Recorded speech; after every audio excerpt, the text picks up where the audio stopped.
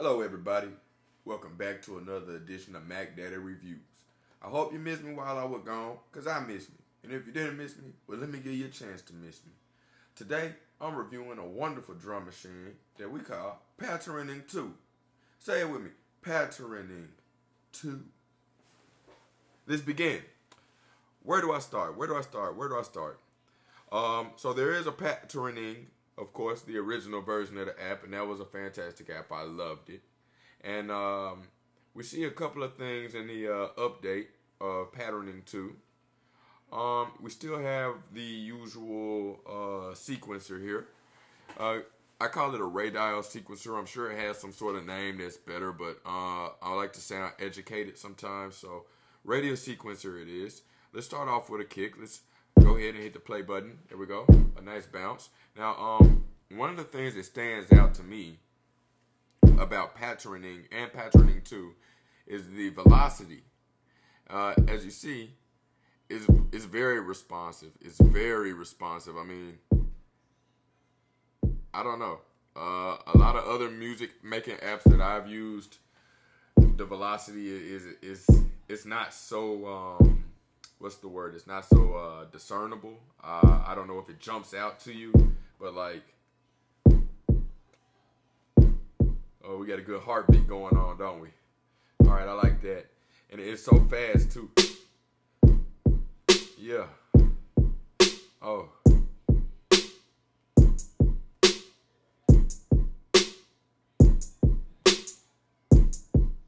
Oh.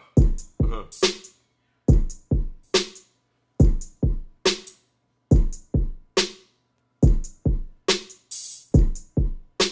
Oh. Oh.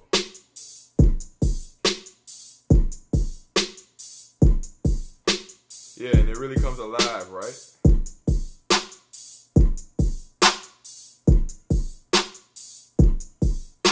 All right, let's put some shaker in there and see what we get.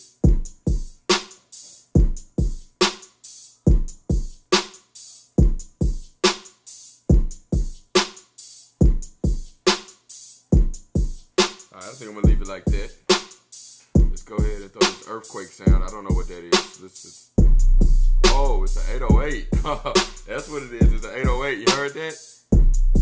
Okay. So for that, also too, one of the cool features about it is you can quickly double up. That was one thing that I didn't like about Patterning 1. Patterning 2, you can quickly double up. So let's put it on the 1. On the 1. There we go. Oh. Okay. Now let's double it up again. Let's give it 4 pages. Now if I double up again, it's gonna put the note on the 1 and the 2. Y'all see that? No respect. Okay. No problem though, no problem. Okay. Let's double that up.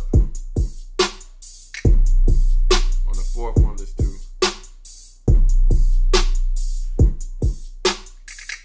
Yeah, there we go. Now that was pretty dope. Now, one thing that I didn't like about Patterning, the original edition, is the sequencer. It forced you to use the sequencer. The sequencer is beautiful. It's great. It allows you to get some ideas down really quickly.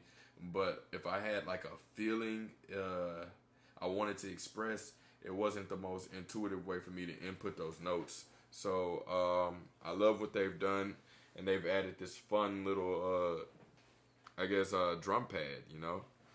For lack of a better word, and it's really easy to use. Let's go ahead and make a brand new beat. We just press that button. Here we go. We have a B section now. Let's get our metronome going. 2, 3, 4. 1, 2, 3, 4. We got that metronome going. Let's put some bump in it. Let's go. Let's hit the record button. All right.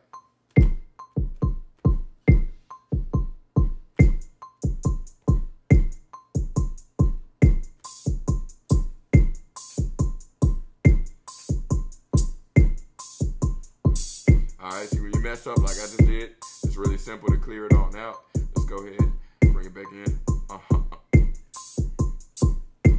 I don't know why it's doing that. I guess it's got a mute there.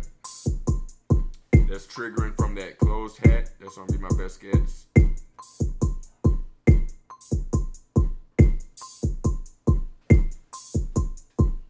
So I'm gonna let it be like that, you know. Let's move on to a clap, right?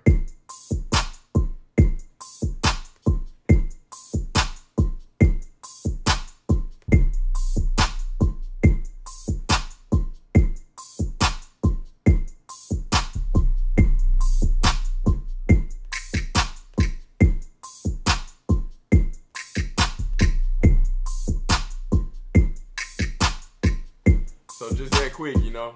So that was a lot faster than me, you know, and a lot more intuitive, you know. It felt a lot more expressive.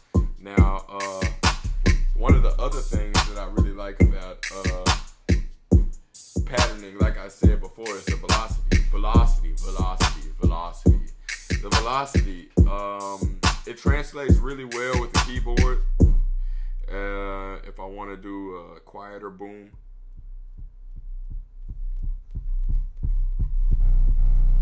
Like I say, it's so responsive.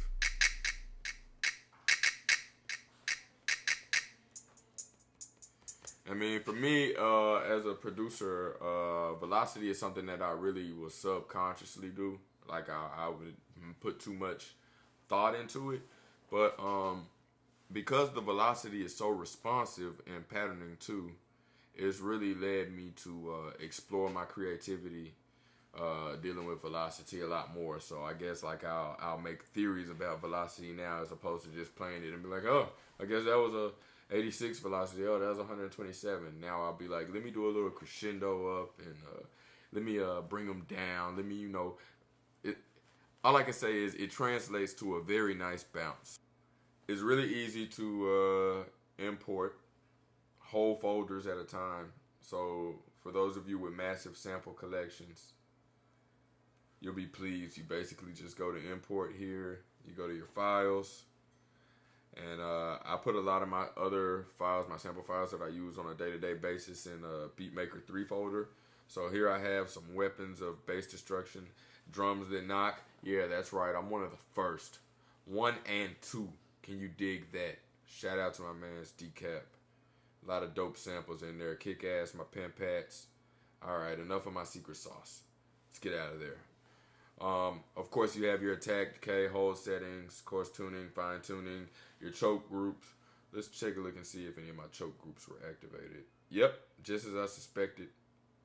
So, yeah, that closed hi-hat and that open hi-hat were on the choke group 1.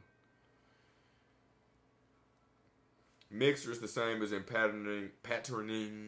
You know, no big improvement there. Overall, same. Same with the effects page where you can set your delay and your reverb, your EQ, your distortion, wet and dry ratios.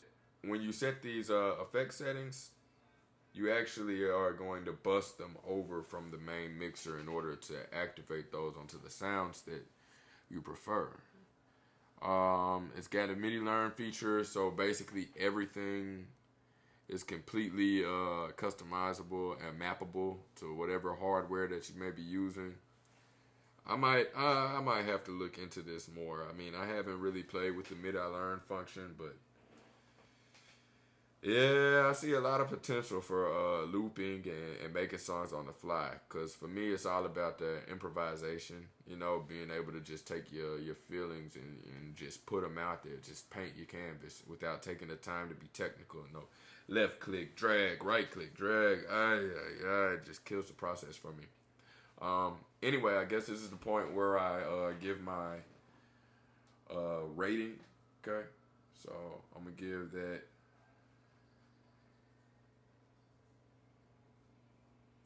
You know what?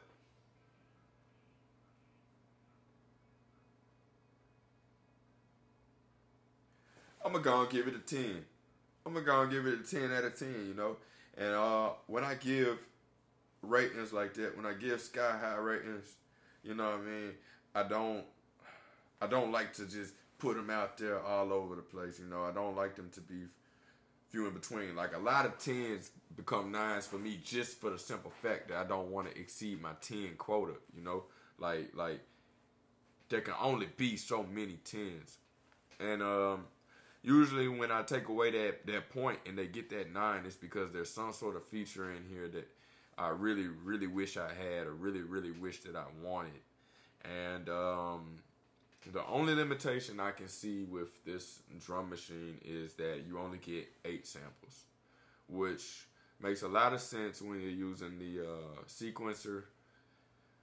But, you know, I mean, I guess it can't have everything, but it would be really awesome if I could somehow add more pads, or maybe I can just work around that by switching to another drum kit and having them both play at the same time. That would be something pretty awesome. Well, that's it. That's my review. Always hit that like button, hit that subscribe button. You know, go ahead and give it a download. See if you like it. I know you'll love it. Get down in them comments and tell me why it's awesome. Tell me why it sucks. Tell me if I'm going too slow or too fast. You know, talk some of that shit, you know. I'm here for it. I can take it. I can take it. Yo, seriously, don't be too harsh on me, man. I'm a sensitive man. I'm an artist. Till next time.